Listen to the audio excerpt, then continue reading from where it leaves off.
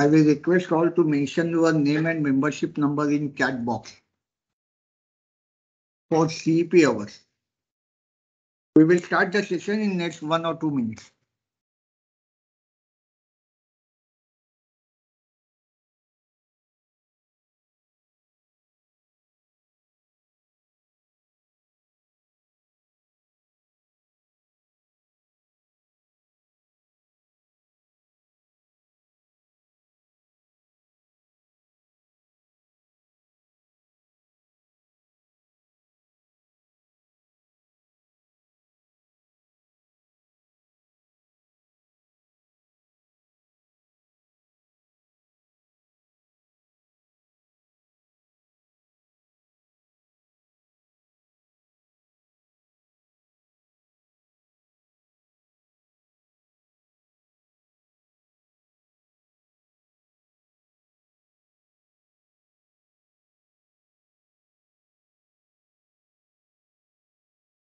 Let's start the session. Good evening. Myself CMA Vinayak Kulkarni and CMA Ashish Bhavsa welcome you all for the series of webinar on Excel Macro. Today is our third session. In today's session, we are going to cover MSG box, input box, file dialog box, assigning macro to buttons and shapes. Our speaker for the entire series is Sri Nachiket Pendakar sir, Microsoft certified trainer and Excel expert. I will request sir to start the session.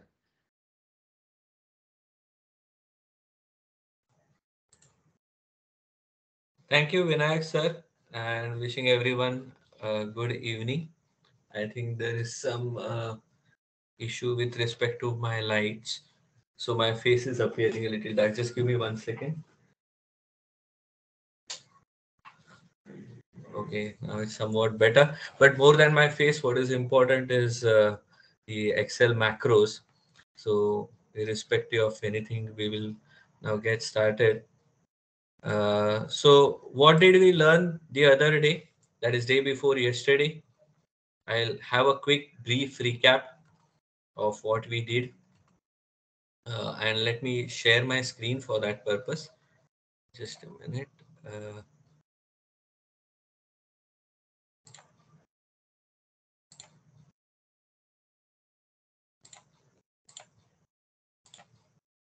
Okay, so I hope my screen is visible to everyone. So we started with these files. On the first day, we learned how to record a macro. Okay, macro recorder. Prior to that, how to enable the developer tab. I'm just going with the content pointers. Okay, and I'm not repeating the nitty-gritties of that. But the security settings we saw, macro security, then how to enable the developer tab. Then we saw how we can record it, how we can view it. So we go to the developer tab, Visual Basic, or the keyboard shortcut is Alt F11. And then the VBA window opens up as a separate window. And in that window, we explored, using that window, we explored the code and just got ourselves a little familiar with VBA. And when it comes to VBA, we are not looking at a new language necessarily. It is a new language beyond any doubt. I'm not saying it is a language known to us. But when I say it is not a new language in the sense because it is largely based on English and Excel. So if you know English and if you know your Excel concepts like worksheet, cells, columns, rows, the same words are used, same terms are used. So I won't say it is unfamiliar to you or it is something entirely new to you. Just that we need to be a little more familiar with the grammar of it. Okay, so we got some confidence over the past. Today is Wednesday, right?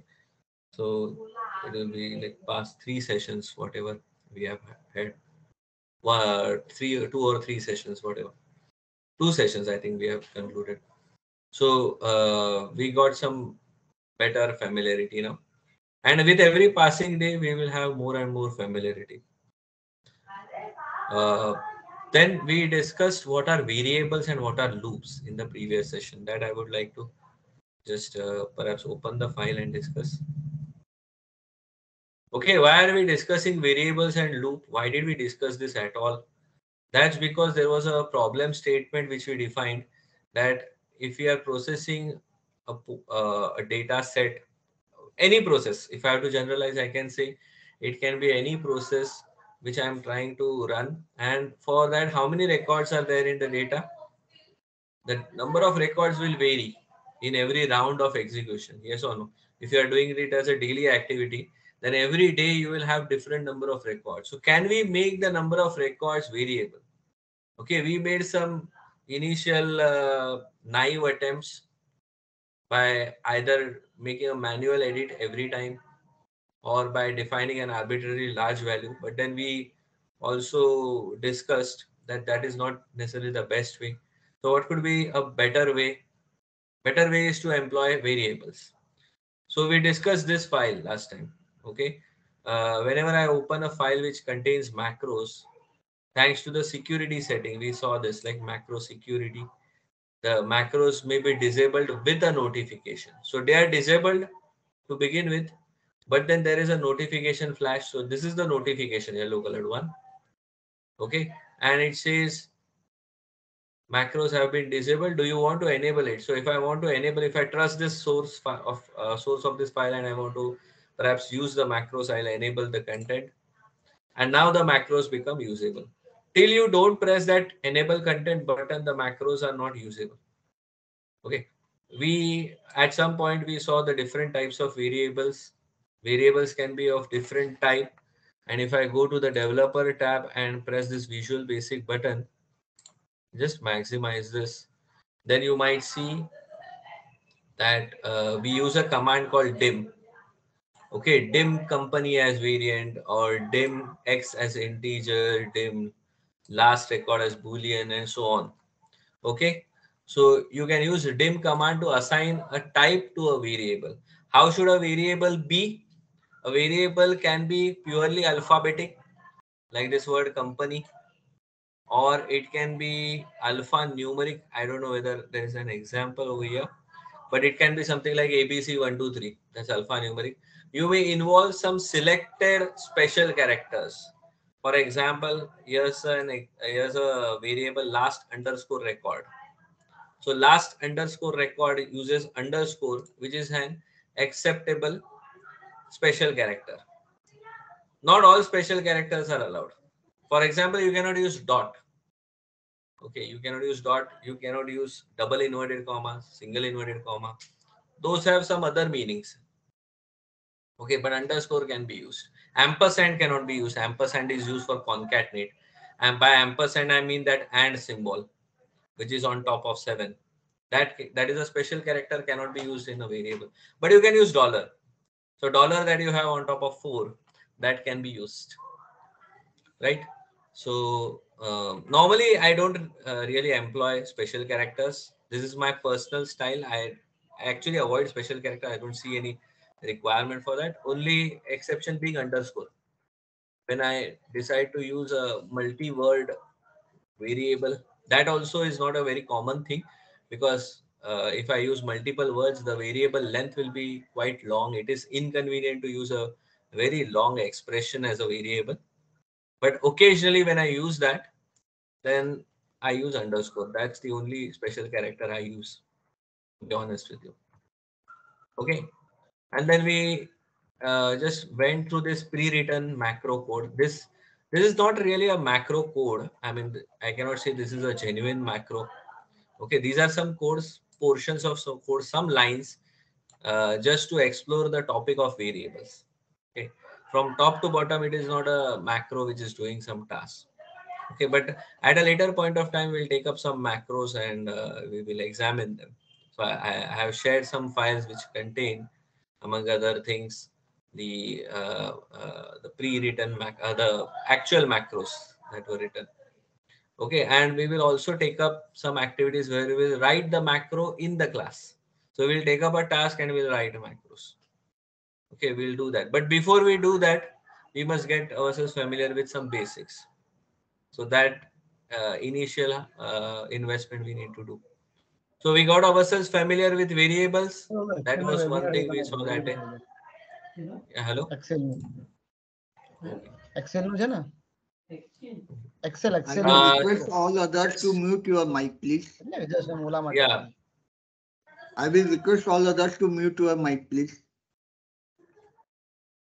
Please keep your mics on mute mode by default. Like as you log into the meeting, the first thing you can check is whether the mic is on mute. The camera can be on or off. That is your choice, but at least the mic by default should be on mute. Otherwise, the background noise is audible sometimes, and that causes a little bit of disturbance. Uh, yeah, so to continue with that, the next topic that we saw the previous day was loops. So what is a loop? Loop is going round and round in circles, and that is actually achieving economy of coding. So we took the same example. This was the data. It is 11 records. Okay.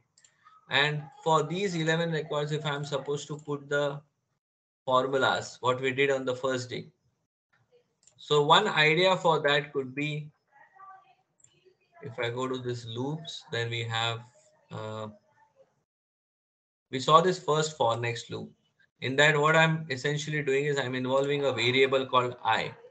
Okay, I'm using a command called cells. What is cells command? Cells command, if I go to any blank line, just observe, no need to do this, just observe. If I go to any blank line and if I write cells open bracket, it's as good as a function in Excel. Okay, so you can see two arguments. There is a row index and there is a column index. It's an ordered pair. So I comma 9 will have a different meaning and 9 comma I will have a different meaning. So the order in which you write I and 9 is very important here. First thing is row, second thing is column. So I am telling Excel that I am talking about the ith row, okay, and the ninth column. And what do I want Excel to do that in cells? Using the cells command, ith row and ninth column. In that, I want Excel to put this.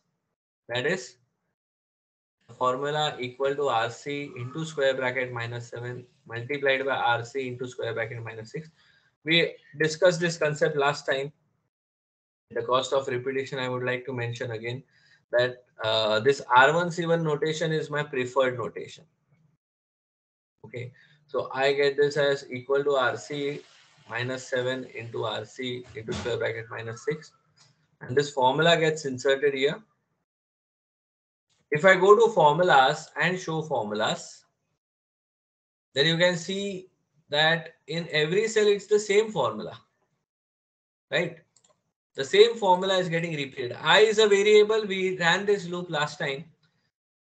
Just in case it has escaped from your memory, no problem. We will be running the other loops. Okay. But what we had done was I is a variable and I assumes values ranging from 2 to 11. So starting from the second row going up to the 11th row, these lines get repeated in terms of execution. Okay, so there is repeated execution. Just excuse me for a moment. Just close this WhatsApp. Okay. These two lines are repeated again and again and again and again. And as you do that, that is economy. Because the other alternative could be, this is another possibility. Okay, instead of loop, what you could have done, what is possible is you write it this way. Cells 2, 9 and 2, 10 is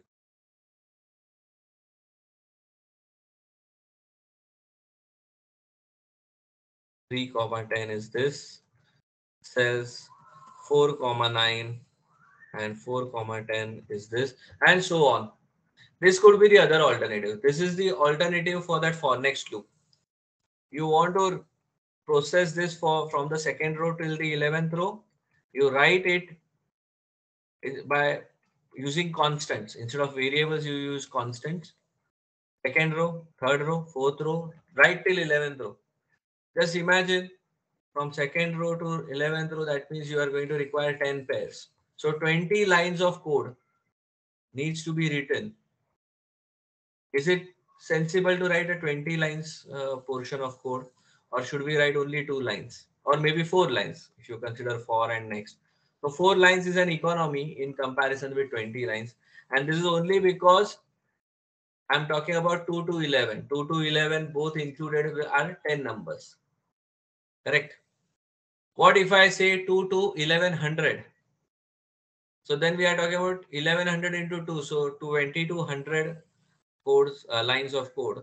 Whereas if it is a loop, 2 to 1100 means you just have to put 2 more zeros here.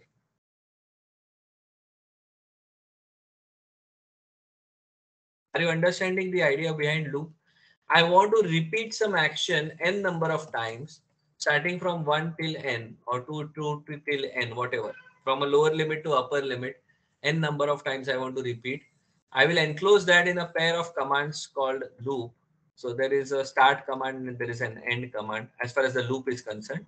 So this is the first line of the loop and this is the last line of the loop. In between, whatever you write will be repeated n number of times, again and again. What we are doing is nothing else but efficiency or economy in writing the codes. Sir, Okay, that is can I, the sole motto sir, of loops. Yes, please go ahead. can I interrupt for a minute, please?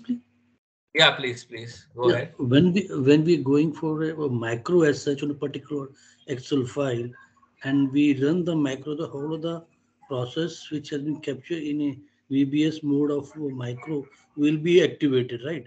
In that process, Correct. the loop will automatically be activated. No? So where is the need for No. writing? Loop doesn't get activated. That's the problem. Actually, in the recording process, the loop doesn't get activated. Loop is a command which you are supposed to know as a programmer and you are supposed to write that in your code. So macros recorder is just a starting point. It's just a launch pad. Okay, you are a chartered accountant or a cost accountant or a company secretary or maybe some other commerce professional, some kind of. Okay, so how will you step into the shoes of a programmer? That becomes a challenge. So Microsoft says, okay, use my recorder facility, but that is not the ultimate thing. Recorder cannot do everything. So that's where we need to learn some codes. And I'm trying to just share the codes with the help of examples. So with examples, it will be more meaningful rather than just making an academic discussion. So that way I'll try to share. So there are two things. One thing is you need not memorize the codes while I'm sharing the codes. So I've shared one more file. Uh, this was shared initially called a macro code library. Okay, there was a prefix number 99. Okay, so 99 macro code library. If you check in the downloaded material, there was one file with that name. So there I have made a compilation of more frequently required codes. That is point number one. Point number two, you can always Google the code. So Google has been a great facility, or if I just extend the term, Google is a brand, but basically search engine. If you make use of search engines and you search, then you get the code. Anything and everything is actually, there are multiple web pages already in existence. So you have the repository of the code on your browser. So why do you need to memorize the code? So code can be availed, just that we need to know what we are supposed to do, what kind of procedure we want to follow, what kind of controls we want to incorporate. If you are clear with respect to your logic, if you are clear with respect to the flow of the process, then you can fetch the code. You don't know the code, no problem, just Google on what you are searching for and you'll get relevant portions of code, which you need to assemble. You need to copy paste and assemble one below the other, and that way you need to compose your macro. So we'll see that we will take help of either the code library or the Google to do that. So we will, at the right point of time, we'll step into that shoes. But to answer your question in a single sentence, basically recorder doesn't record many statements of code. because recorder can record only those things which you can do in Excel sheet. What can you do in Excel sheet?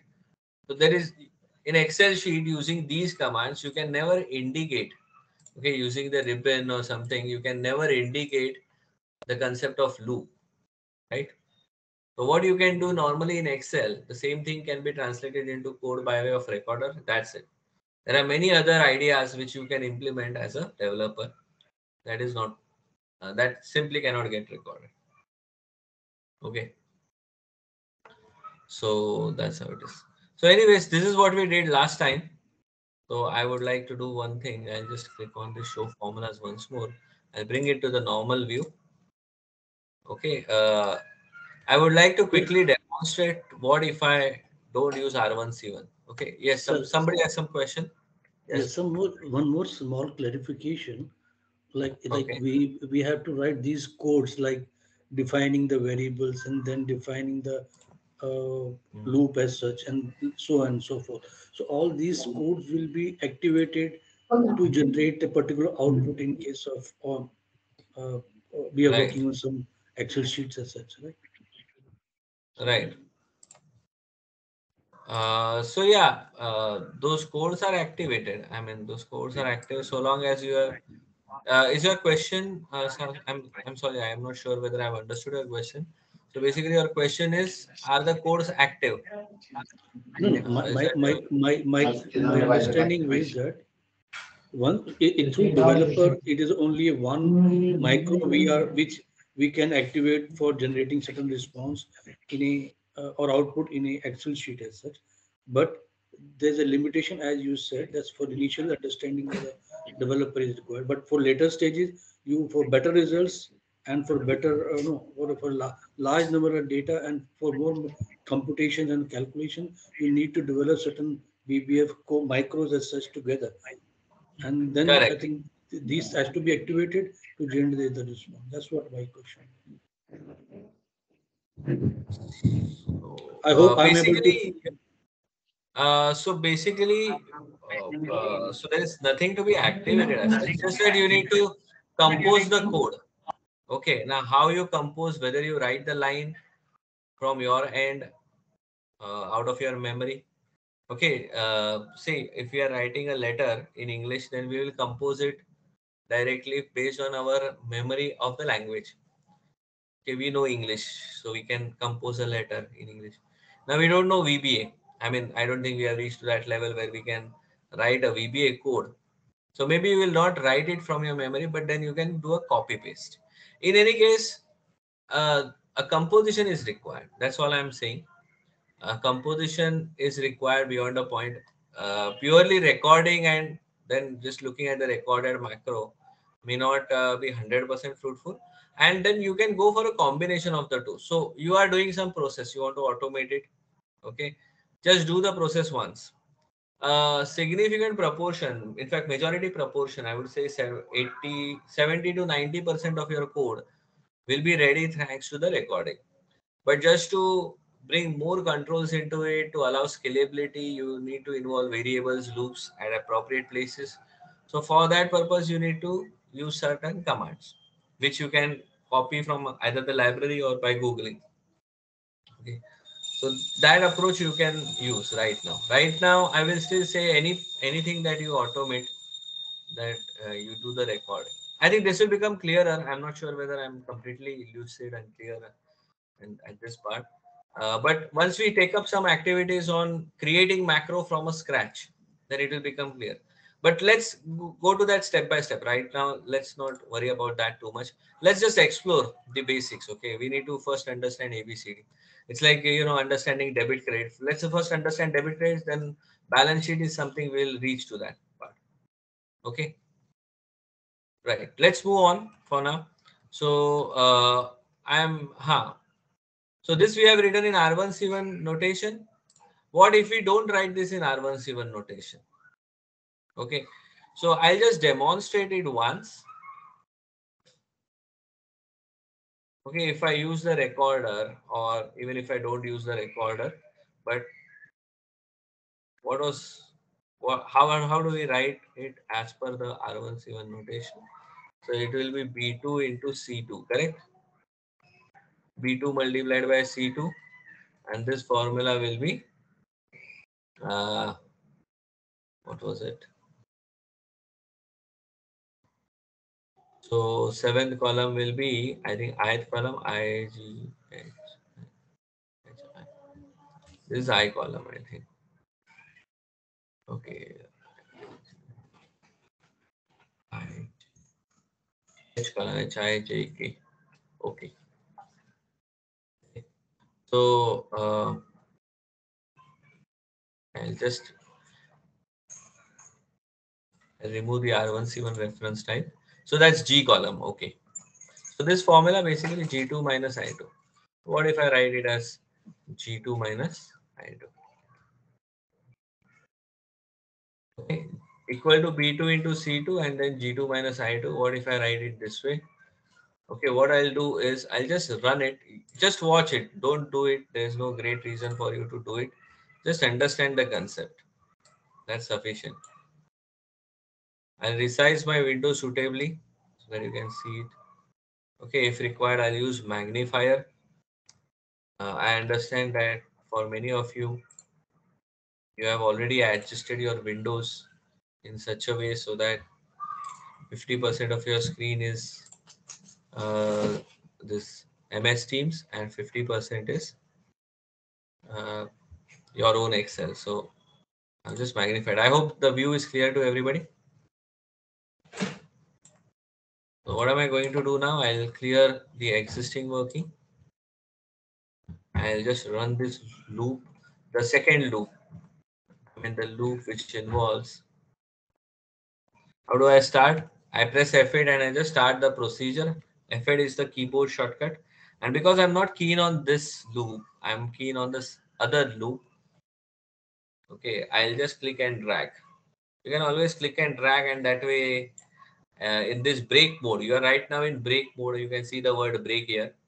In break mode, you can always push it ahead, pull it back, because you are effectively in testing and debugging stage.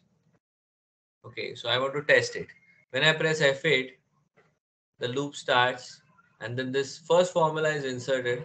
How the formula is inserted? B2 into C2. Okay, and I press F8, then this is there.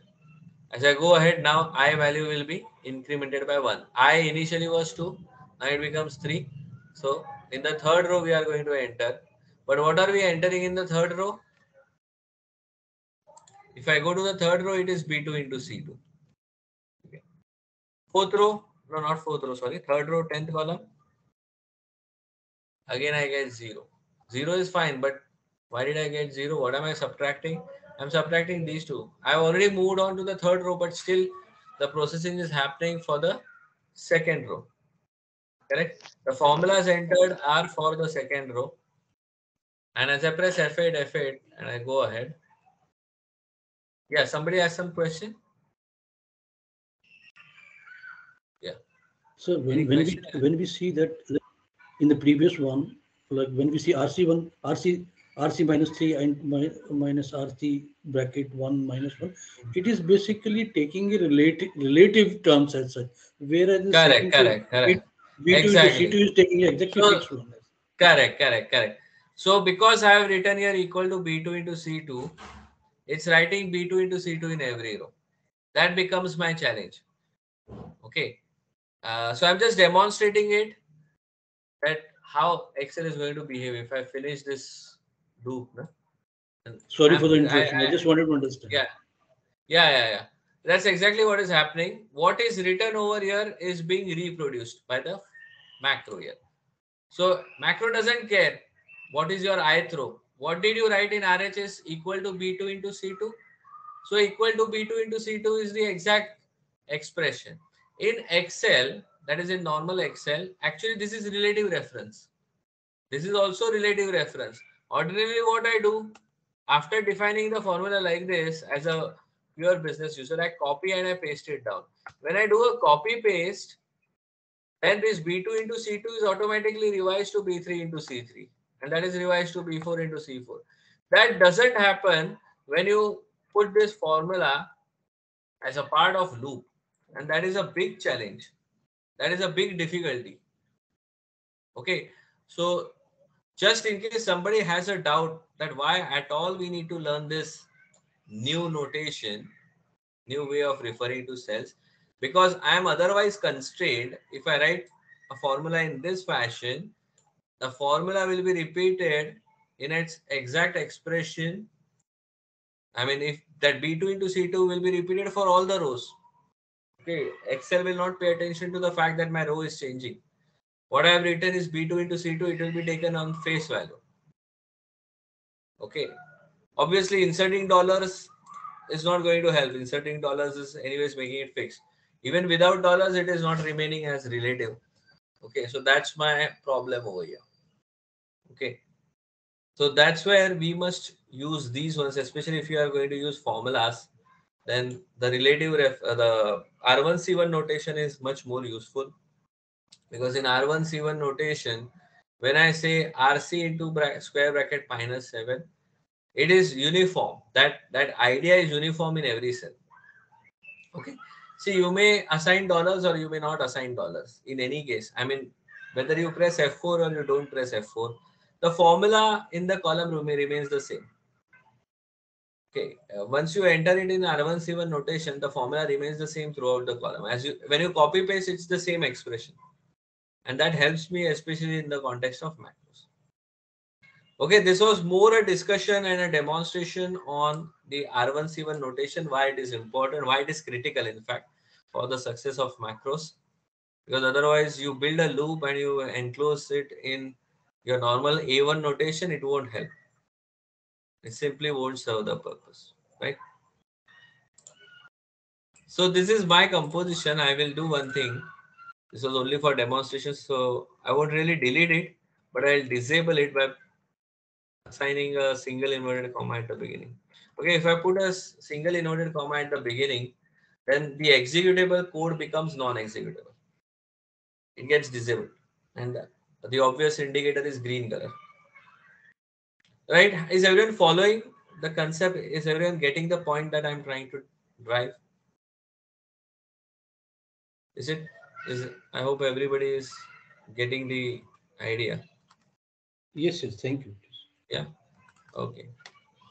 Let me just check. Okay.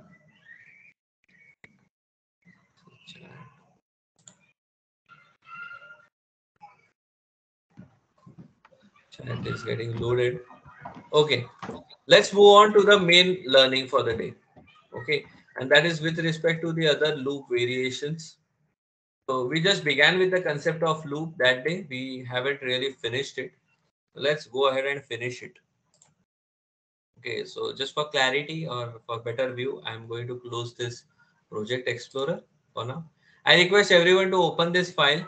I request everyone to come to the VBA code for this file.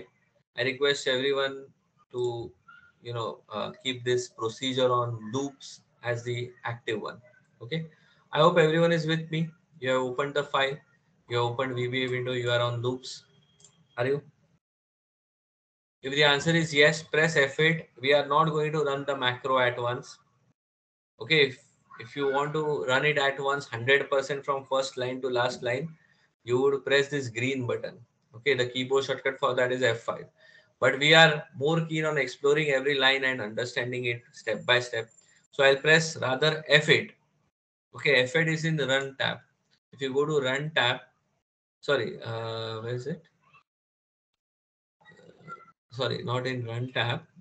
It's in, I think, in one of these debug. Sorry, it is in debug. So this is the basically step into. Okay, step by step execution. The keyboard shortcut is F8. It's in debug tab. Okay, so I'll press F8. Okay, this is the debugging tab. Add step into. Then I press F8. Comes here. This loop we have examined once, so I'm not going to run this loop again. Before we run the next loop, I think let's clear whatever is written in I and J column. So I'll come to Excel. There might be something existing in I and J column. Please clear it so that we'll have a blank slate before we begin the next thing. And I'm not so keen on this loop, which we anyways discussed the other day. Let us come to another example of for next loop. where we have the, I think this is what I wrote the other day. Okay, based on somebody's question. But I'm not talking about this also. I want you to come to this for next loop using a condition to exit the loop. Okay, let's jump to that. Okay, the file that I originally sent had this loop as the next one, J loop. Okay, so I'll click and drag and I'll push this down till this I equal to 2. Okay, let it rest at I equal to 2. Oh yeah. Okay, this I equal to 2 is not really having any great meaning over here. I have kept it here just to rest. I need something to rest it. So I equal to 2. Okay, is everybody ready? If everyone's ready, then I would like to get started. Okay.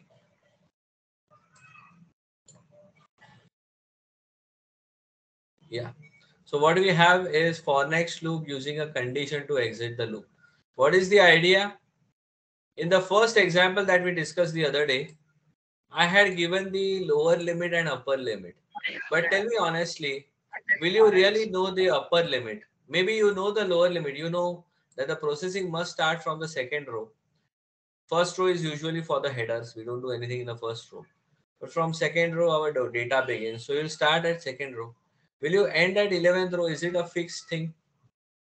It's not fixed, right? Every day it might change. So here's an idea. What I'm doing over here is have a look at this J loop where I'm saying for J equal to 2 to 10,48,576. I'm using a very big number. Does this number look familiar to you? Have you seen this number before anywhere? It's not a round figure. Number of rows in Excel. Correct. Very good. Number of rows in Excel. Number of rows in your Excel sheet. Correct. That's exactly what we are talking about. So if I come to Excel sheet and press Control down arrow key, so you can see the last row that we have in the Excel sheet is 10,48,576. So I'm kind of, I'm considering a possibility, I'm entertaining a possibility that I might have consumed each and every row in the sheet. So right from the second row till the last row of my worksheet, I would like to define that kind of a range. So when I press F8, and I come here, the loop is going to begin when I press F8. Okay, prior to that, we have dim J as double. So double is a variable type. Double has a good range of numbers. Double basically makes J numeric, and then it allows numbers. Okay, with great precision, we can have numbers. Okay, so that is what we mean by double. Now what I say over here is for J equal to 2 to 10,48,576. That means potentially this loop might run right till the last row. But almost always, would we be really keen to actually run it till the last row? So then what we do is we put a command at a suitable place to exit the loop prematurely. Your loop has the potential to run up to the 10,48,576 row, but much before that, I'll lay down a condition. So as soon as that condition is satisfied, I'll get out. I'll exit the loop. That is this condition. Okay, what is this condition? Should we read? Okay, please perform this with me. Okay, make sure you are also pressing F8 and you have reached to this line. And what it says is if cells j comma 1 equal to blank, okay, jth row and first column, if that happens to be a blank, how do I indicate blank? A pair of double inverted commas back to back. Okay, this is the notation used in Excel formulas also. Occasionally when you build Excel formulas, especially while writing an if function formula, you will hint at blank value. How? By a pair of double inverted commas. What will you do if it is blank? Then you will exit for. That is exit the for next loop. This command exit for is for exiting this loop. Exit for means exit this for next loop. So it's an abbreviated command. It's a conditional command. So we are talking about ifs and buts. Okay, if LHS equal to RHS over here, if this is getting satisfied, then you do this. Okay. If this condition is not satisfied, then what are you doing? You are doing the same thing. You are doing exactly the same thing otherwise that you have over here. Okay, only the variable is changing. Instead of I am using G. Clear? Let's actually test it and see whether it works. I want all of you to test it with me. What is the value of J? The value of J is 2. Okay. So I press F8. Why did we go ahead? Because 2 comma 1, is it blank? You can check over here for yourself. In the first column. Okay, 2 comma 1 means what? J is 2. So this is 2 comma 1. 2 comma 1 means second row and first column. I think I'll turn it back to R1C1 notation. Okay, second row, first column, I don't have it blank. So the macro proceeds. Okay. And then I can say cells J comma 9. Jth row is second row, 9th column. Put this formula. When I press F8, the formula is put. When I press F8, the next formula is put in the 10th column. And then the value of J is 2 right now. When I say next J, two things happen. I go back, first of all. I'm moving in circles, I go back. And secondly, the value of J is incremented by 1. So now J bears a revisor. J is a variable, so J is only a container. It was containing 2. Now 2 is replaced by 3. It is incremented by 1. So 2 becomes 3. Okay, this is clear to everybody? Hello? Is this part clear? What happened in the first row? Before it went ahead and put the formulas, it tested it for a condition. Okay, what do you have? If I bring my mouse pointer here on top of this cells word, it shows me cells J comma 1 is SG underscore AB and ME. Definitely some value which is other than blank. So it doesn't proceed. It doesn't execute whatever is written after then. Comes down and it executes the subsequent lines. Okay, you can do one more thing.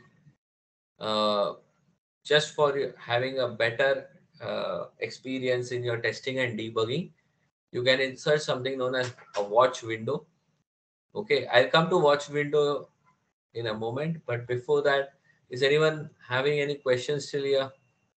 In the first round of this for next loop using condition, does anyone have any question to ask? So when I run the function, it's giving me all values 0 for J. So Sorry, I did not get you. I ran the function till the end of the loop. Now when I come to the next one, it is giving me J row all 0, 0. You got the incremented value, no? In the 9th column. Where have you reached? Where have you reached now? I have reached till the next J. Okay, your J value is 0. When you bring your mouse pointer, your J is 0. Is that what you're saying? Yeah. So should I delete all the J values and then try the loop again? No, sorry. What do you mean by J? Are you referring to J column of Excel? J or column. J That is the 9th column which you're saying, no? Here you are getting 0. Yeah. Here you should. No, J Yeah. is the 10th column. In J you will get 0. I'm not talking about that J. That is fine. Here you will get zeros. So you delete this, and if you want, you can run it one by one. Yeah. But don't go ahead. You have gone much ahead. See, stay with me. Okay. Although it may sound a little boring, stay with me. I have finished only one round. Okay. My question to everybody is: have you understood the execution of the first round? I'm yet to reach to the till the last step. Okay, but as far as the first step, there is a slight difference in the approach. I test for blank, and if it is not blank, then I go and execute these two lines. If it is blank, then I'm going to exit. This is the logical understanding. Okay, is Sir, everybody with me till here? yes, may I interrupt for a minute, please? Yeah, please go ahead. Yeah, the way you have written that if the cell is j comma 1 and is equal to 0, then exit. It means in a No, equal particular to blank, then exit. equal, Blank and equal 0 to are blank and then exit blank. for that. Correct. It means Yeah. your data should start from the second row positively. Otherwise, it will exit. Sometimes, No, not sometimes second people. row. You should have a continuous set of rows. Yes, from the after the header, you should have a continuous data. Correct. There should be continuous records. Are you perhaps I think what you wanted to share was what if I've got blank rows in between? Yes, that's what it. Okay, I think that's what you are hinting at. So, okay, so this is one approach. Okay, so we'll have a slightly better approach to that. That's a good point. I think I'm addressing that in the next one. So I've got this for next loop using a variable to decide the end of the loop. In that, I will address your question. Okay, so that's a valid point. Actually, I think I hope everybody is clear on what Sir asked. He asked, what if I've got blank rows in between? Like I've got data in the second row, then for some reason one line is left, then I've got the next record in fourth row, then the next record in sixth row, then the next record in eighth row. Okay, we'll come to that contingency. So we are adding a little more complication in our data, but that is going to, that is like going into intermediate level. First, we are at a foundation level. So I'm just asking everybody, see, whatever we have discussed, there are more ifs and buts, more possibilities. We'll come to that later. Whatever is written, I hope that is clear to everybody, right? At the face of it, with the kind of data, right? So now, if So I've now, gone ahead, can I go behind? hmm. Like What I step suggest 0? is you bring it back. You bring your execution back here, and you execute this line again. So then again you start from two. I just take the Okay. cursor there and I execute it again, or Yeah, I yeah, do, yeah. because if I do Bring F8, this it goes yellow ahead. arrow. Okay. No. Bring this arrow back to for. Okay. Run Yeah. this for j equal to once more. So you start again from two. Okay. Done. Got it. Got it. Sir, Right. error Let's I'm move getting ahead. Huh? runtime You error. somebody. Yeah, sir, Why you are getting a runtime error? runtime error 1004 ऐसा एक आया है on if cell j comma on that command. Have you by chance by mistake inserted a space or something, No, I or anything inserted got deleted? F8, nothing. Okay. Runtime Because error. that error 1004 normally comes when you have a blank, when the sheet is not found. What I suggest is, are you in a position to perhaps share your screen? Unless I see your screen, I won't be able to tell why exactly we are getting runtime error. Just check if you have, or Trying to let me share, just it see. might not. Your name is, Naveen, who is speaking? Naveen, Naveen. Okay. Okay. Let me just see if I can give you that privilege. application defined or object defined error ऐसा एक means sentence नीचे आया है.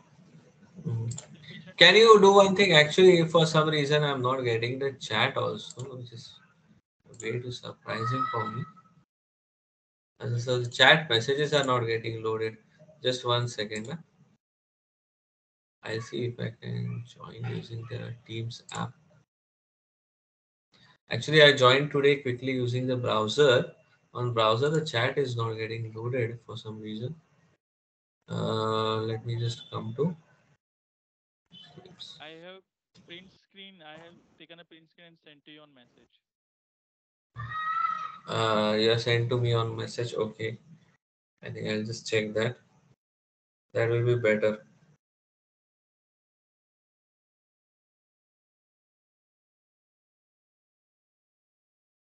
When you say message, okay.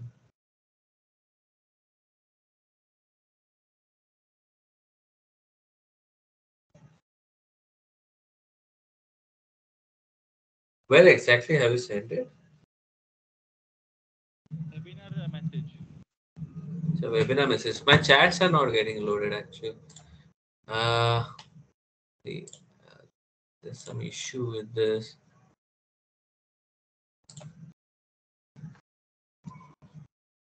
Okay, just give me a moment. Just give me a moment. Just log in from the app. MS Teams actually.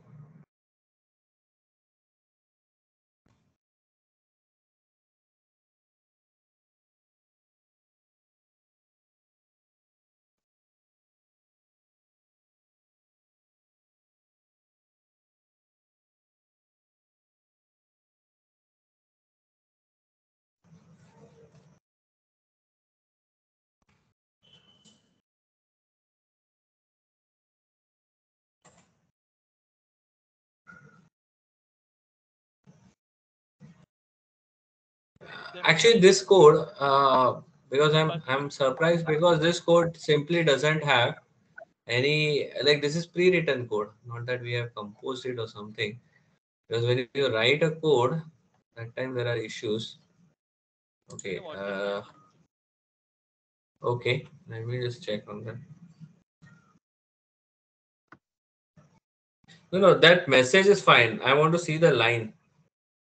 Just send me a message or send me a screenshot of the line. You click on debug. Okay, when you click on debug, it will highlight the line. Okay, in all likelihood, there is an extra space or something extra has come up because the line is similar to what we had previously written.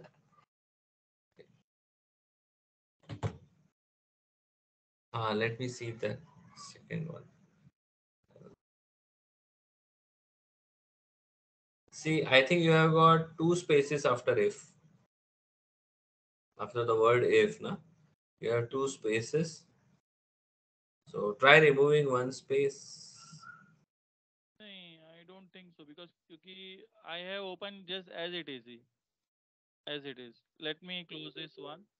Okay. Do one thing, just close the execution and then you restart by pressing F8 and reach to that by dragging. Just drag and bring it to that level and try executing it once more. Okay, because I don't see any reason for this runtime error. It's a very simple command actually. And this command was a pre-written command. Just make sure that it is exactly the way it's written here. Okay. Sir, I've opened the loops file. I don't have this commands. VBA is empty. I just sent the screenshot in the chat. No. Go to the file explorer. See, let's get the basics right. Go to view tab. In view tab, you have project explorer. In project explorer, you might be somewhere in this workbook or something. Okay, open modules. Okay, Sir, now see, it's always your macro will be, great. Microsoft products. Sometimes you just restart and then it works. So we have this some other thing. You open modules and then you double click on loops. Then you'll be able to see the code. So your code is a part of a module. It's where is it? It is residing on a module. So we have a module called loops. Can you locate loops? And as you double click, you will be able to see. Okay, so I think let's proceed quickly because we'll otherwise lose out on the time. So let me demonstrate the main point. Main point that I wanted to share was the watch window. Okay, so I'll click on view and in Can you view tab restart there is a watch. screen sharing? Oh, I think I stopped the screen sharing, the whole process.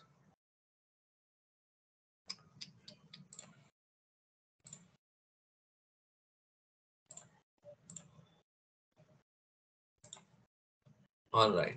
So can you see now? Okay, so this is the code. It's the Excel file here. Here's the Excel file. Okay, so now pay attention. Come to View tab. In View tab, we have Watch window. Okay, you click on Watch window. So this will add a window somewhere. Okay, and in this Watch window, you can add expressions which you'll keep watching. Now suppose I want to keep watching what's there in cells j comma 1, because my condition is if cells j comma 1 is blank, then you exit. So what is there in cells j comma 1? So I can always bring my mouse pointer here and then it shows. But can I just glance instead of moving my mouse pointer? If I just glance at this window, it will tell me the value readily, right?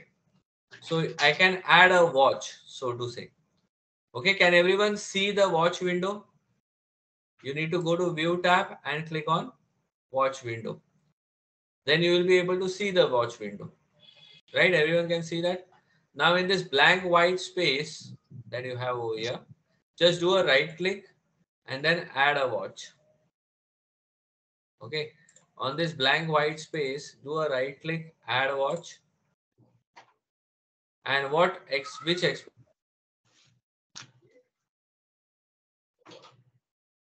for yourself. Just have only the left hand side, that is cells j comma 1. I'm telling Excel, I'm telling the VBA window that keep watching this expression cells j comma 1. That's all. Watches can be of different types. By default, it is watch expression. So let us just simply watch this expression. Let's keep an eye on this.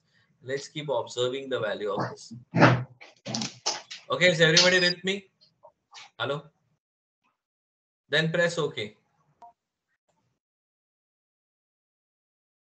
In Okay. Expression में आपने लिखा है वो cell करके कि you have selected some sales.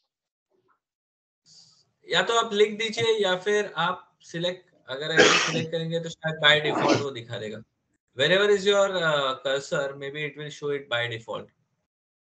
Okay, or you can write also. It's a simple expression. So you can just type this out if you want. Cells. Make sure you write cells and not cell. Okay, common mistake committed is people write in singular.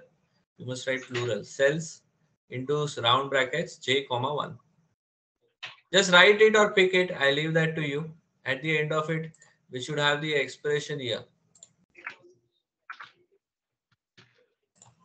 Okay, and it is showing me the value. Under value column, can you see the value? So instead of bringing my mouse here, I can just look at here and I can see, oh, what's the value? This is the value. Right? This is how I can watch the expression. Okay. Now I would like to go ahead. Now what is the value of j? The value of j is 3. Okay, 3 comma 1. Is it blank? It is something other than blank, right? So how Excel will behave? When I press F8, it goes ahead. Okay, and now the subsequent two lines are familiar lines, so I'll move a bit faster. It's the same thing. Instead of I am using J. That's the only difference. So when I press F8 and F8, I get the next computation. Then next J. Okay, what is J? Presently 3. Should I keep watching J just for fun? I can add one more watch. You know, instead of bringing the mouse pointer every time to J and demonstrating to you that it is indeed 3, or whether it is still 2, or whether it has moved ahead with 4. Easiest way is I can add a watch here. Okay, so I'll add one more watch. Right click, add a watch. This time I would like to watch simply J. You can either write an expression involving multiple things, or you write simply the variable name, whatever it is. Anything you can write. You can also write J into 4, J divided by 2. Anyhow.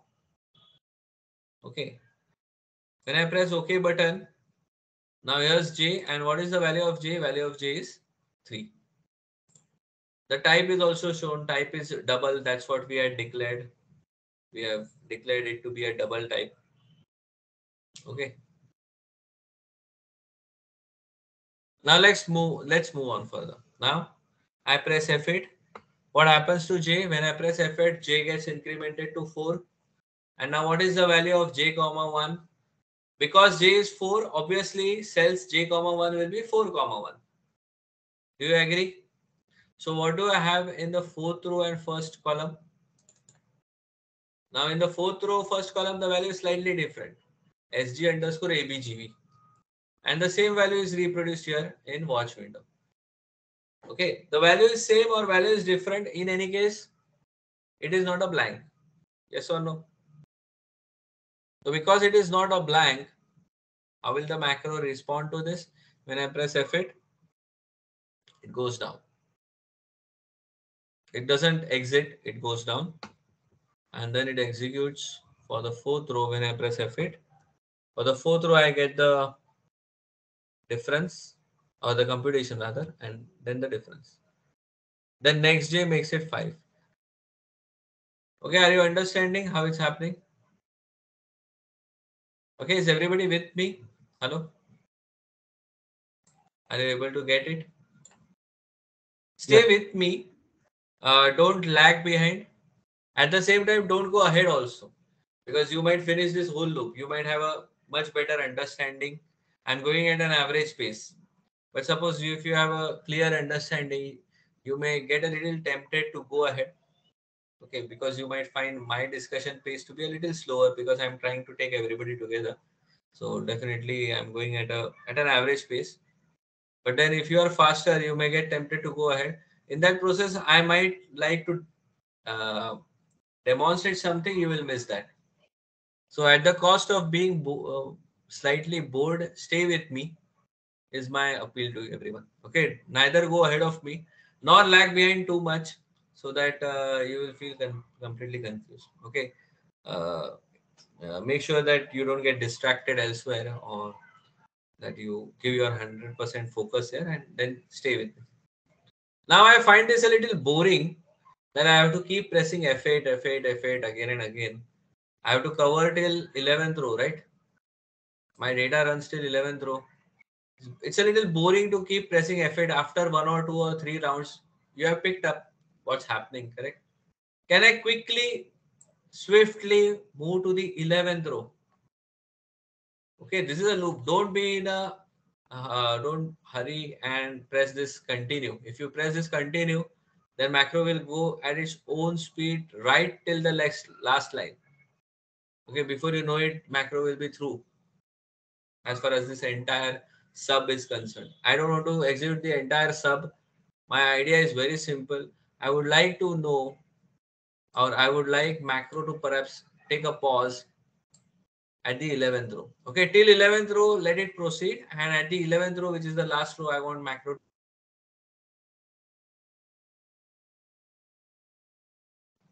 Okay, so you can add one more watch. Okay, let's try this once more. I'll do a right click and I'll add a watch. Okay, this time my expression is going to be j equal to 11. Why am I writing j equal to 11? Why not any other number? Simple reason is 11th row is my last row bearing a record. So I'm writing the expression to be j equal to 11 and a slightly different approach. I'm not going to watch the expression. I'm going to break when value is true. Can you see? Break when value is true. Break means take a break. Halt. Okay, halt the moment j becomes 11. Till then you go at your own speed. But take a break when j becomes 11. Okay, another variant that we have over here is break when value changes. Okay, if the variable remains the same, you are not interested. If the variable changes its value, I would like to see why the variable's value changed. In that case, you can select this third option, break when value changes. Right now, I'm going to select break when value is true. Is everyone with me? Let's add this watch. Define the expression. Choose the second option and then press OK. So we have a watch simply j, and then we have another watch j equal to 11, where I'm going to break when it is true.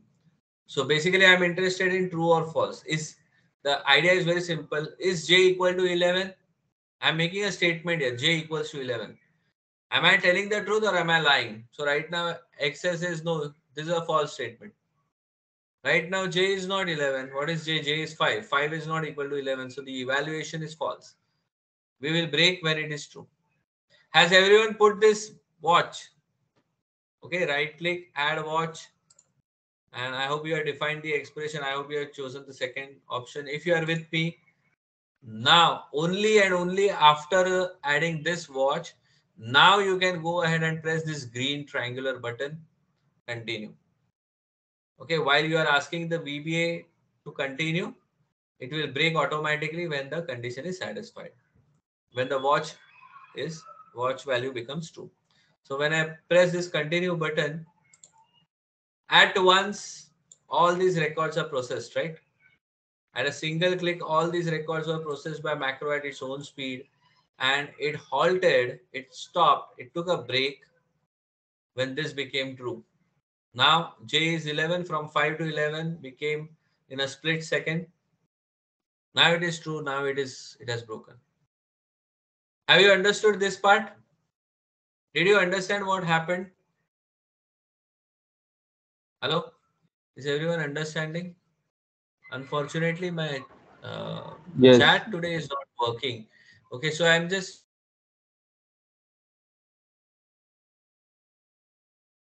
circles like this. It's not displaying So the if we had chats. not put this So, watch, also we would have gone to the next loop. Now, if J has completed the 11th row.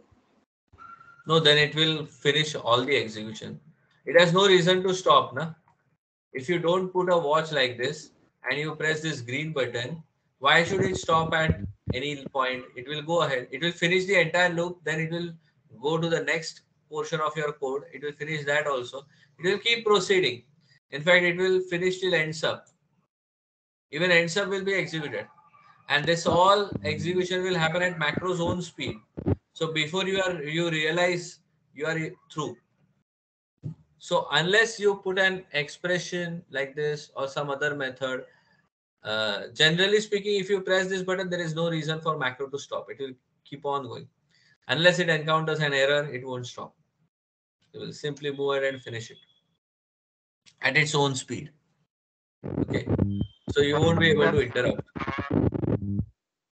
Sorry for interruption. If the J value is equal to 11, the loop will not be continued. J value equal to the 12, then the loop will be discontinued. Am I right? So I want to show the last record. Last record is not yet executed. The moment J turned 11, when did J turn 11? So J was 10, then this command was executed next J. On execution of next J, from 10 it became 11. Okay, and it came back here. The moment it became 11, it broke. So effectively, I have not put the formulas in the 11th row, but I'll show that. Okay, I don't mind that. If you want, you can put 12. You can watch it at 12 if you want. Okay, so let me just show it for the benefit of everyone. What happens at the 11th row? Okay, J has just now turned 11. Now, what's the value at J comma 1? That is 11th row and first column. In 11th row, first column, what I have is SG underscore BAUF. Okay, in J comma 1, I have got SG underscore BAUF, not a blank. So it goes ahead, puts the formula, puts the second formula. Next J, I'm using F8 to execute this. Now, what is the value of J comma 1? If I glance at my watch window, this is blank. Now that value column is blank for J11, J comma 1. Okay, J comma 1 is returning blank. What is to be done? Now this condition is satisfied. So observe carefully at J equal to 12. When I press F8, it goes to the right side after then. After then, I have exit for, that is now highlighted in yellow, which means this portion is about to be executed. Why? Because simple reason, I have nothing in my 12th row. And now if I press F8, it exits the loop. It jumped out of this loop. Exit for is going to exit this for next loop and we'll go to the next line. The next line could be something else. Okay, have you understood this approach? Sir, एक बार What repeat was this approach? हाँ, repeat कर लूँगा मैं. See, I'm here. Okay, at some point after 11, this Sir, next sir, J got executed. from we entered na cells J1 करके loop watch add watch from that. From there, can you repeat once again, please? Is it possible? वहां से ये तो हम काफी आगे चले आ गए. So you got logged off or something? No. Actually, I Because tried, but it was not working. So I used what was the not working? Adding watches was not working. the value was something was sub a b vg something was coming. Later on, it was not working. So I didn't. No. What I'm trying to say, could you add the 3 watches? Could you add the watches? No. So let me just understand where you are stuck up. So you are not able to add the watches. Just do a right click, add a watch. Okay, and write your expression. See, expression needs to be written very clearly. The expression, I have got 3 expressions which I'm watching. Okay, one is cells j comma 1. Okay, so you must type cells open bracket j comma 1. Simply that much. Okay, this is one expression. What is the watch type? Watch expression. Yes. Okay, when you press OK, then it will be watched. One thing is, I don't know what you did, but if you have pressed directly this green button, your entire macro. Before giving an expression, we have to click on that cell. If cell J1, it should be highlighted. See, tell me one thing, in your watches, can you see blank, blank, blank?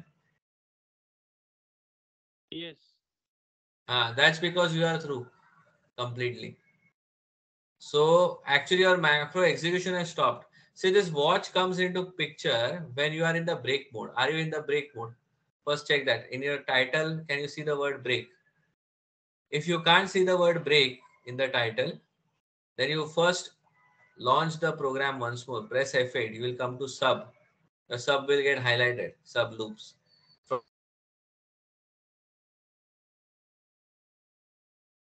Watch did not get defined clearly.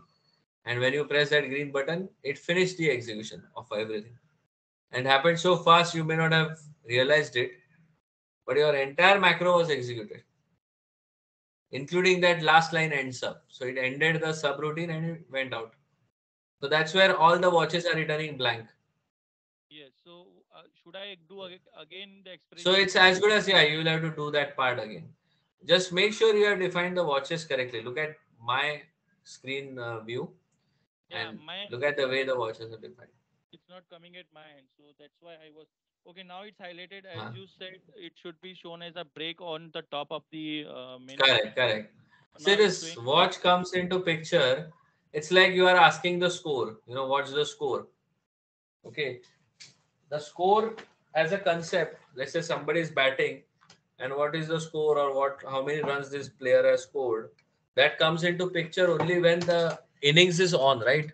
If the innings is not on, there is no match being played. Okay, today no match is being played. You are asking what is score of how many runs Rohit Sharma has scored. There cannot be any answer for that. It's a blank. It's inapplicable. Right? So that's exactly what is happening. Unless you start the execution of your macro, there's no point in watching. We are watching a variable or an expression involving variable, but simply the execution is not on. In that case, how that variable can assume values? If it cannot assume values, it's an empty container. So it will show blank. Okay. And then even the concept of breaking when value is true is also not applicable. Yeah. Yeah, after doing that one, your expression and my expression is not showing. In the expression, it says cells J1. In the value, it's saying me as an application dash defined or object defined something error. Can you show me can you again share the screenshot of the same? It's actually a simple expression. I think you have shared a screenshot. Okay.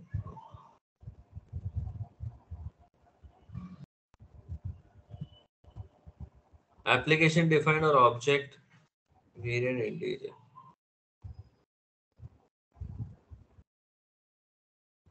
What is your value of j? See, you have not added watches. Please add the watches. J is not added. What is the value of j, by the way?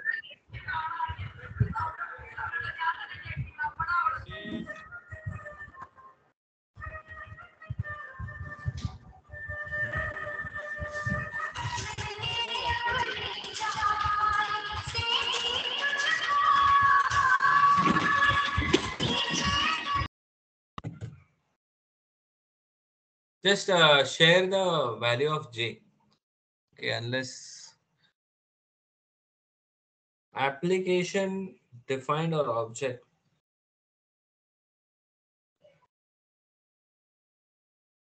Your watch looks okay to me.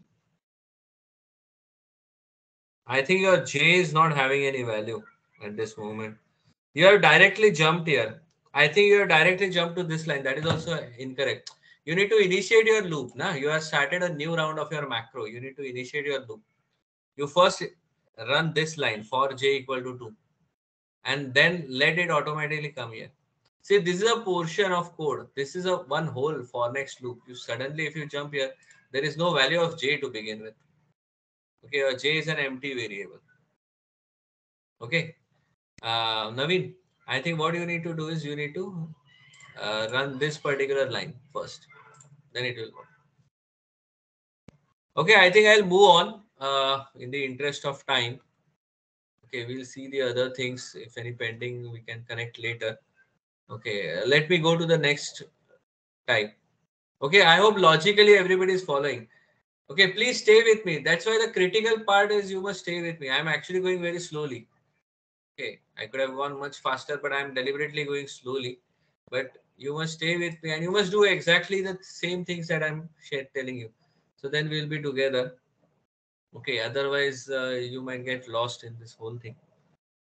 Okay, so where was I? So this got exited. Okay, I use this other loop also, sorry, other watch also. And using this watch, it broke when j equal to 11. Then I ran that. And then eventually I came here at some point. Okay. So it got stuck here. You might wonder why it did not get stuck here. Okay, it cannot stick here. After next j, after exiting this next j, you have this line which is green in color. Can it stop here? It cannot stop at a green line because green line is not an executable code. Can it stop at dim last track as long? So it never stops at dim command. Dim command is only a declaration.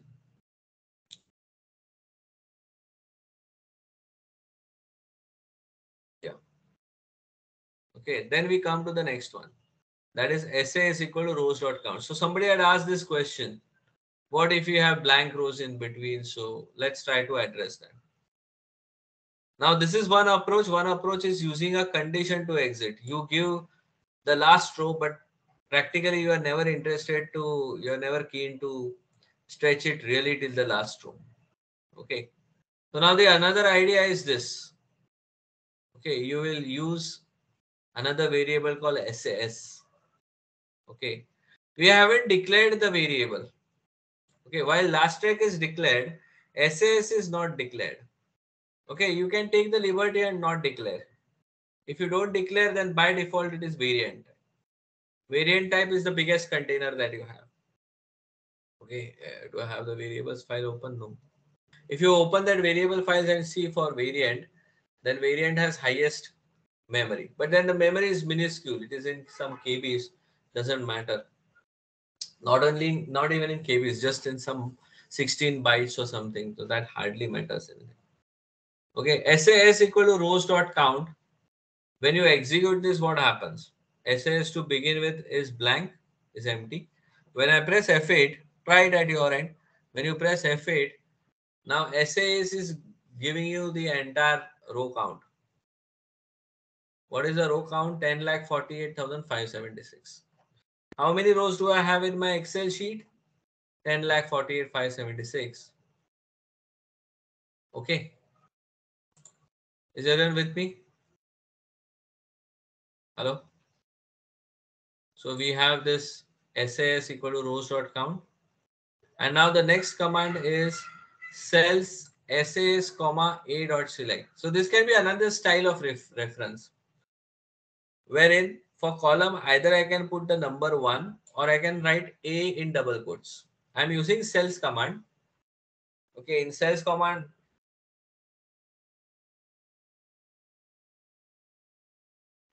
column can be numeric or alphabetic depending upon R1, C1 or A1. And you can choose either of them. So if you want to stick to A, you can write A, but then A cannot be simply written. A needs to be written in double inverted commas.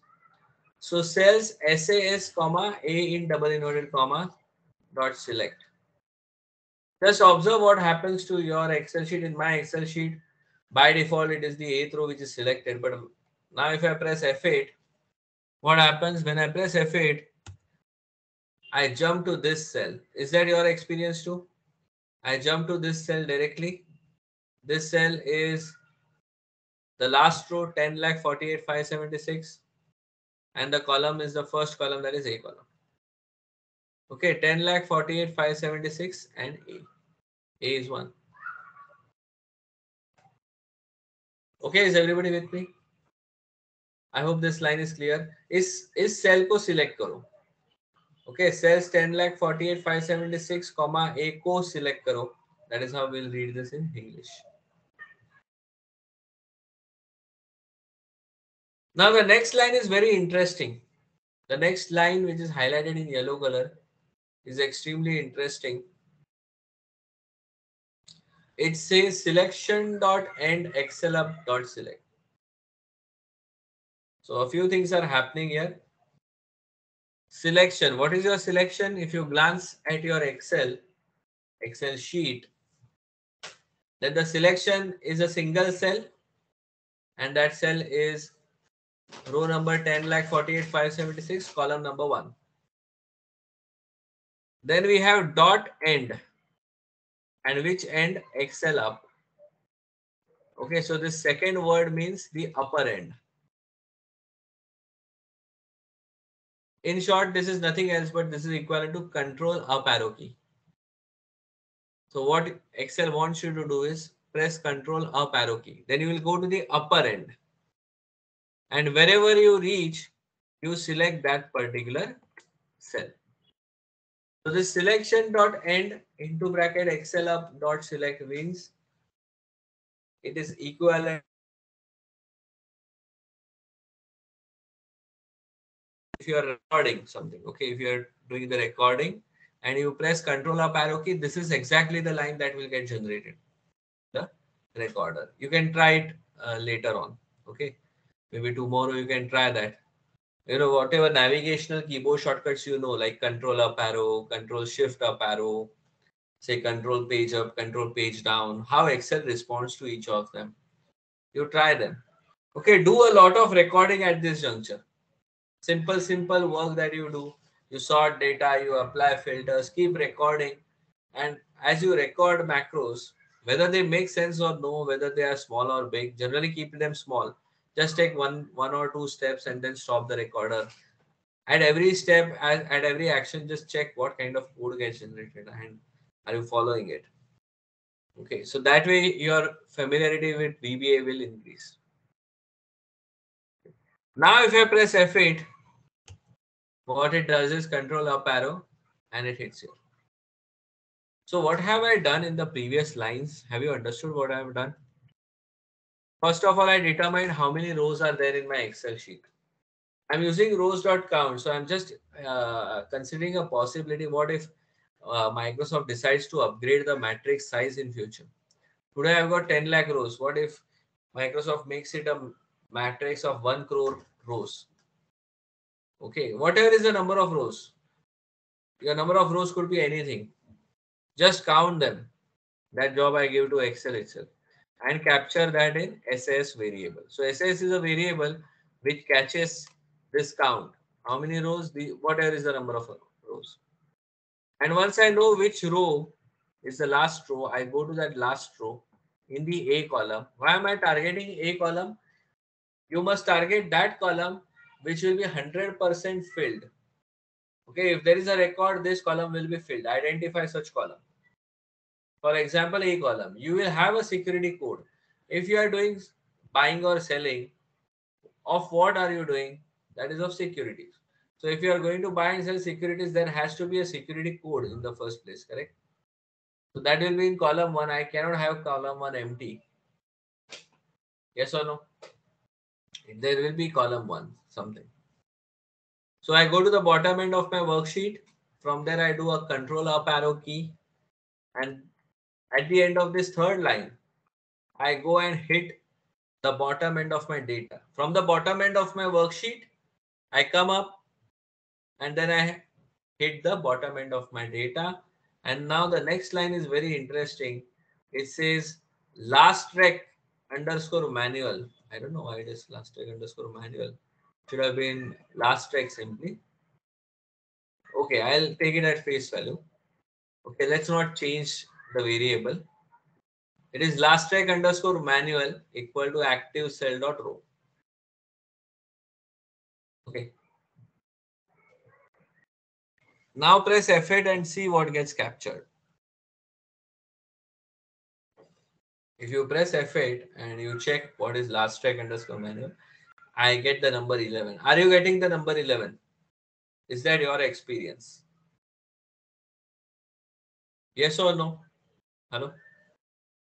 Is this working? Yes. Is your Yes. macro execution, is it going to the bottom, Yes, sir. coming up? Yes. Is it happening? Yeah, it's happening. Yes. Great. So have you understood? So to answer the query of sir who had asked, what if there are blank rows? If there are blank rows, then you should insert this kind of a command, this kind of a code wherein it goes to the bottom, comes up, and that way determines the blank, determines the last row, sorry. And then if you glance a little to the bottom, okay, I'll skip one line and I'll come to for k equal to 2. Look at the way I'm writing. I'm saying from k equal to 2 to last track. Okay. So first I determine last track. Whatever is my last record, I capture that in a variable, and then the last record number, which is that variable that I write. So my starting point is 2, but my ending point is that variable. Because I know precisely now that it's going to run till 11th row, and that I've captured, that number 11 is captured in a variable. Once I give this variable, there is no command needed to exit. It will run from 2 to last track. Last track is a variable. Once that variable value is reached, then it will finish on its own. Getting the idea? The idea is this.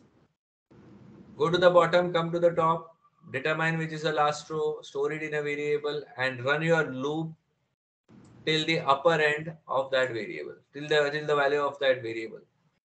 Okay, your upper limit is going to be the value of that variable. Sir, can I ask a question here, please? Yeah. See, you were telling that the problem of there existing a blank row in between the data, and this particular portion of the code will take care of that. Did you say that? This particular portion will. It may not. No, it may not. No, because the question is, suppose there are some 3 rows of data. Yeah. There are some 3 rows of data, then a blank row, and another 3 rows of data. The portion of the code where it exits at the stage of blank, so at the 4th row it will get exited without executing the remaining rows. No. I'm not putting this line in my code. Okay. This line was present in the previous thing where I was putting a condition where I was saying if cells j comma 1 equal to blank, then exit for. But this line is absent in this k. Okay. But you have a valid point in one way. That how do I handle the blank rows? Okay, because you don't want to put the formula for the blank rows. What's the point? If you know that the row is blank. So that's another point. I will handle it separately. But because there is no line which was effectively serving as a condition to exit the loop, that line is absent. That line has been dropped from this composition of the loop. So it won't exit that way. Okay. Or can I ask something? Suppose if there is a line of code which is opposite to this XLR. Suppose there is a blank row. So something which is opposite to the XLR will take it to the next row where data is available, no? Yeah. That may It also goes to work. the bottom end, na? See, you will have blank rows in between. Let me demonstrate. See, we have a blank row. We have another blank row. Another one, and so on. What my macro code is doing is it's going to the bottom end of the worksheet and from then doing a control up. Even if you have blank rows in between, your last row will be a data, right? Yes, sir. Understood, sir. Understood. Thank you. Ah. Understood. Clear. Yeah. Clear, na? So maybe after last row again there is a blank row, but that doesn't stop you. So it just comes to the from bottom till here and it hits it. Sir, perfect, sir. Thank you. Thank you. Got it, na? Yeah. I'll just do a bit of undo because the program runs till the 11th row. Okay. Yeah. So let's move further. Now we have this last track over here. Then I'm saying now the same thing is done in a single step. What is last track? So we have last track manual and last track. So two variables are there. The second variable, last track, is compressing this entire activity in a single line. So while you could always do that over multiple lines, and I'll strongly recommend that. Okay, in the beginner stage, you should not try to compress the code. Take your own sweet time, write small lines, one small thing at a time, and then keep developing the idea further and further. Okay, don't try to be efficient in your code writing. Okay, efficiency should not be at the cost of simplicity, at the cost of being complicated. Okay, don't lose out on your simplicity. Simplicity is of paramount importance so that you can, if you have written in a nice, simple and organized way, you can revisit the macro in future and still you will be able to understand what's written. Okay, that should be your approach today and in future at any point of time. Nonetheless, what I'm doing is after some degree of proficiency and skill development, you may consider this second approach or second avatar of the same code wherein I'm doing everything in at once. What I'm saying is the moment you capture SS, okay, SS value is determined, then alternatively you can define the line this way where in one step I do the whole thing. Okay, if I have to read this in English, how will I read that? Cells SS comma A में जाओ यानी SS is 10,48,576. So go to the cell 10,48,576 A column. वहां से आप ऊपर जाइए और जो भी रो पे टकराएंगे वो रो का नंबर यहाँ पे स्टोर कीजिए. So this entire story I am telling in a single line. Okay, this is the cell I am targeting. Dot end XLR dot row, and everything happens in a single line. If somebody has a question, I think somebody had a question. Somebody was saying something.